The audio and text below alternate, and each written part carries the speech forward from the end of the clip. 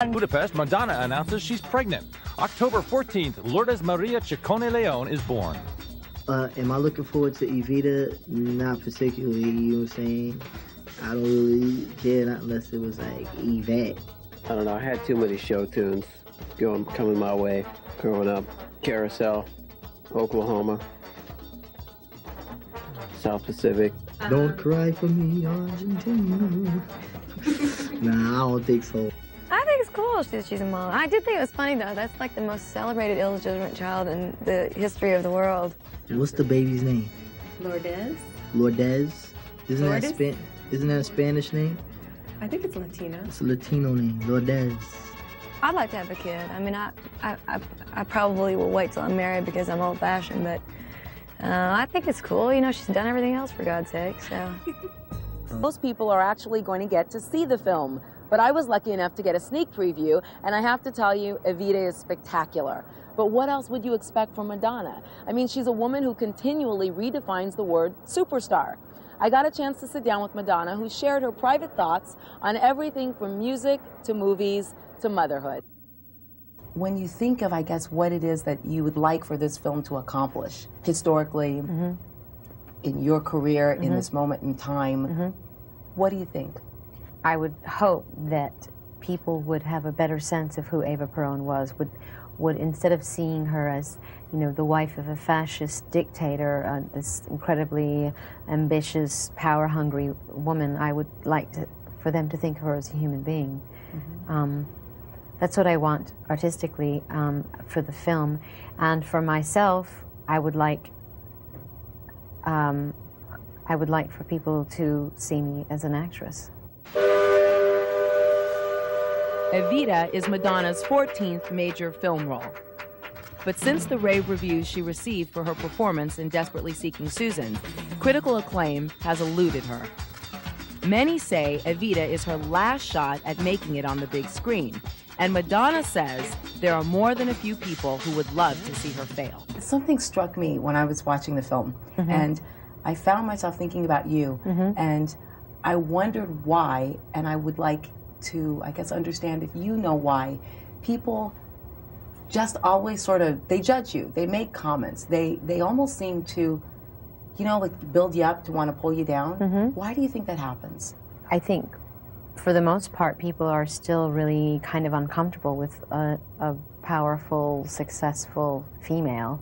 I think that's one thing, and I think that we all have a love-hate relationship with celebrities, you know? It's like we root for them, but on the other hand, you know, we kind of, you know, like to hear terrible stories about them, you know? It's like stopping, you know, with the accident on the side of the road, you know, that kind of fascination with something bad happening to somebody. I don't know, I think it just comes with the territory. I am a worker, I've suffered the way that. But Madonna has never let her detractors get in her way. She was going to play Evita come hell or high water. She immersed herself in the character, read every word written about her, and talked with anyone she could find that knew her. According to Madonna's diaries, she became so involved in the role that she actually dreamed she was Evita. She even dreamed that, like Evita, she was dying of cancer. I don't think I've ever seen anyone actually be immersed in it for so long, because it was such a big film, you know.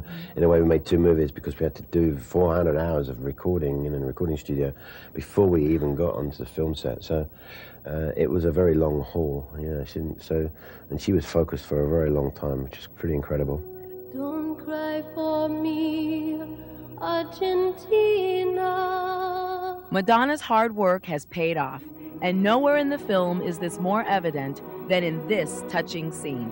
Evita is led on to the palace balcony to sing Don't Cry for Me, Argentina to thousands of adoring supporters. It won't be easy, you'll think it's strange when I try to explain how I feel.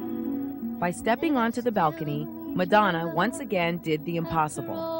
The government had rejected repeated requests to film at Casa Rosada, Argentina's presidential palace.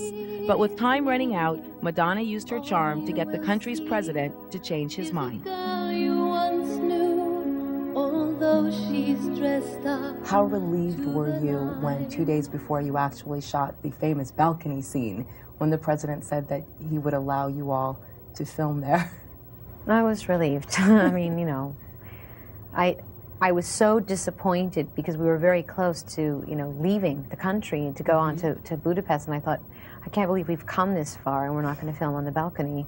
And that was the one thing I wanted to do more than anything, to walk out on the Casa Rosada balcony and look out into the Plaza de Mayo and see all these people and sing Don't Cry for Me. I mean, that's the ultimate moment in the movie. And to have to leave without having that experience was so disappointing. So when it happened, that was, I mean, it was a dream. Don't cry for me, Argentina. The truth is I never left you. All through my wild days, my mad existence, I kept my promise. Don't keep your distance. And you sang so many of the songs throughout the soundtrack. How did you juggle all of this and keep your sanity and your voice? I'm not sure. Good sense of humor. Yeah. And do you think your fans will respond well to you doing Andrew Lloyd Webber and Broadway musical? If they're really my fans, I think they will, yeah.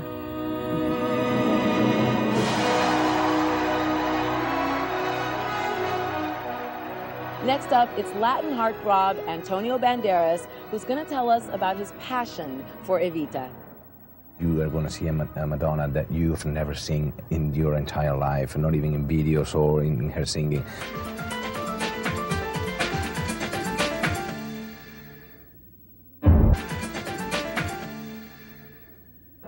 Welcome back to this very special edition of Flix. I'm Vh1 Cynthia Garrett here in Los Angeles at the premiere of Evita. Now, I can only think of one thing more exciting than being here tonight, and that's being alone with Antonio Banderas. Well, I got him all to myself just a little while ago, and Antonio, as you might know, plays Che, the skeptical everyman who chronicles Evita's climb to power. You know, everyone has been talking about Madonna's passion for this movie and why she wanted to make it, and I understand that you have your own story about your experiences with Evita every night near your home. Will you tell us about that? Yes, I was living in a pension in Madrid, and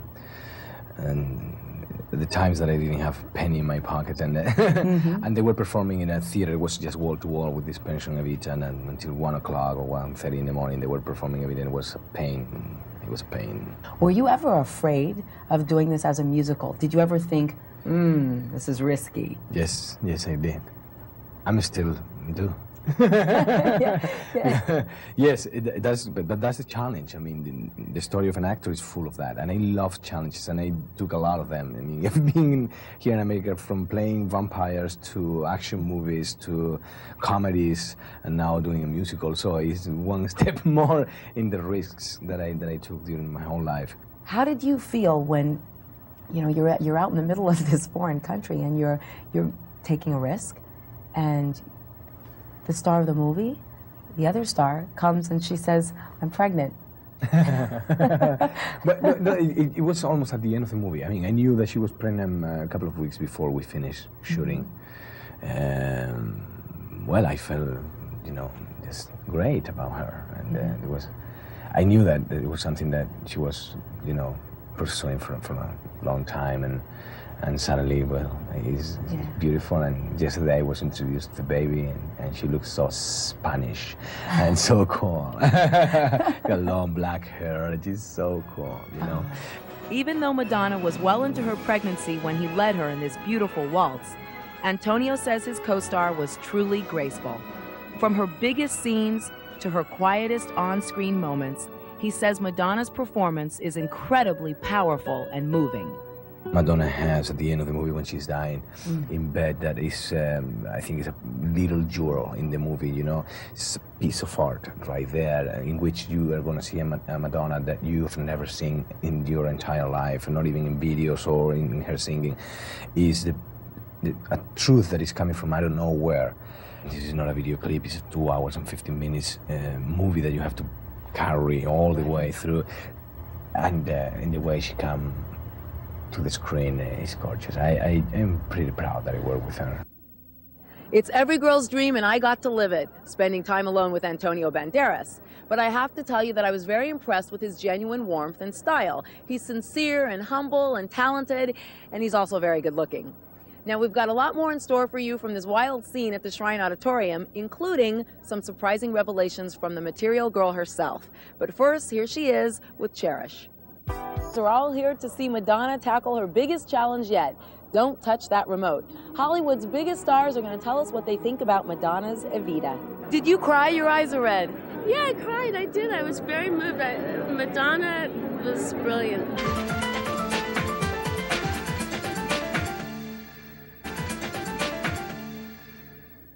Welcome back to the premiere of the most anticipated movie of the year, Evita. The film's leading lady, Madonna, is known for getting what she wants, and she fought extremely hard for the role that she says she was destined to play. But has she gained the respect of her colleagues? Well, that's the big question tonight, and I got a chance to ask all the big names. Did you love the movie, Glenn? Excuse me, yes, I did. I really, really did. I think it's broken new ground. I mean, there's nothing like it that I've ever seen, and I think it's huge in every way. It's so beautiful. It's not like a regular movie. I've always loved the music from Evita, and I thought Banderas was great. I think Madonna gave a performance of her life there, you know? I'm kind of speechless. It was mesmerizing. Did you cry? Your eyes are red. Yeah, I cried. I did. I was very moved. Madonna was brilliant. I've never seen anything like it. I didn't know it was going to be as completely full of music as it was. It was a surprise. It was a pleasant surprise. Madonna looked like $1,000,000. That's all I have to say. And stand back. Buenas tardes. Hey! Well, I'd call this an incredible showing of star support for Madonna at LA's Shrine Auditorium tonight. And Hollywood's verdict is finally in. Evita is a smashing success. We'll have more for you from the Woman of the Hour in just a few minutes, but first, let's take a look at one of her most romantic ballads, Take a Bow. For a bullfighter, I guess you can say that Madonna's leading men always put up a good fight. We'll have more from my exclusive interview with the lady herself in just a moment, and you're not going to believe what she had to say. Sometimes I feel my mother's presence when I look into my daughter's eyes, and I think that everything I missed by not having a mother is all going to come back to me by having a daughter. And when she's all grown up and she looks at Evita, which will then be a classic many years from now. I'd say you were in that movie too.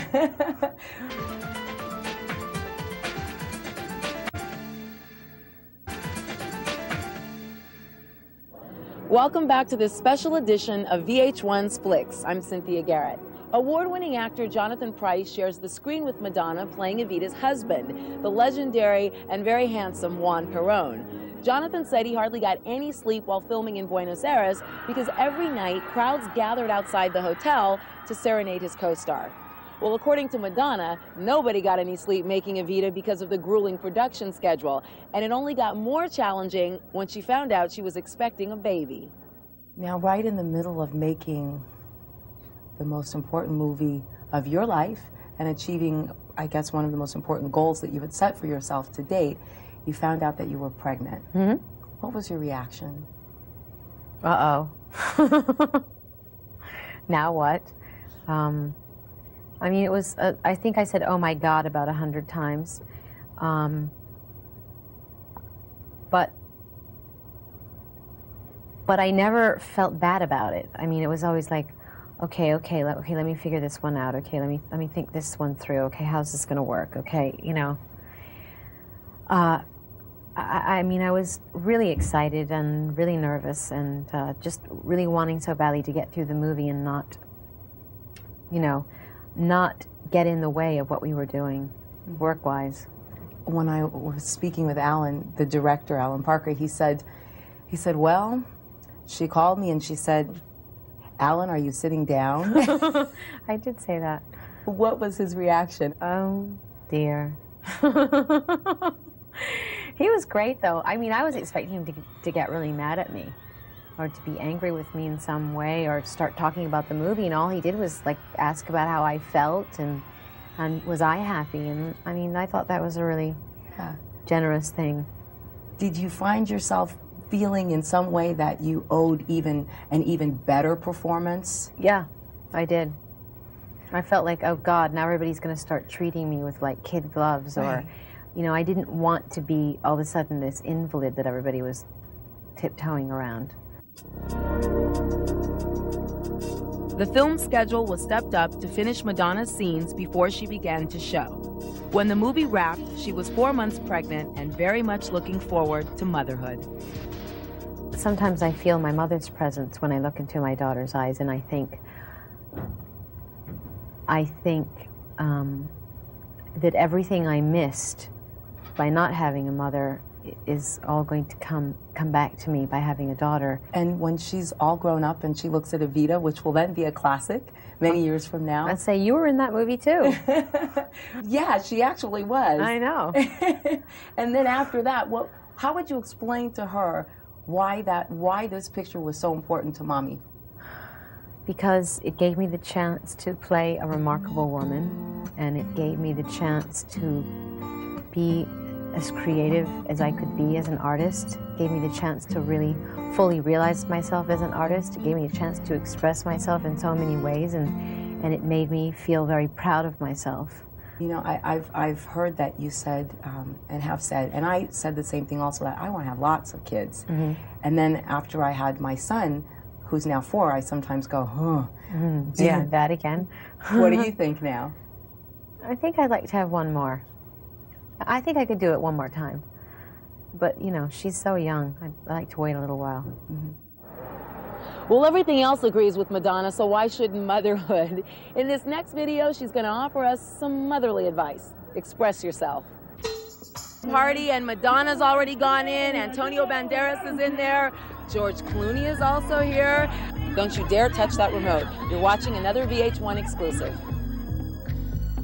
To the hottest backstage bash of the year. We're not having fun or anything,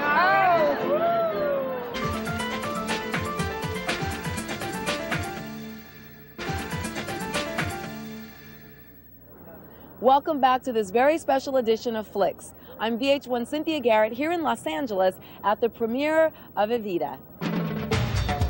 Like the movie, the post-premiere celebration is a scene right out of the 1940s. Reminiscent of a vintage Hollywood party, everything about this bash is bigger than life.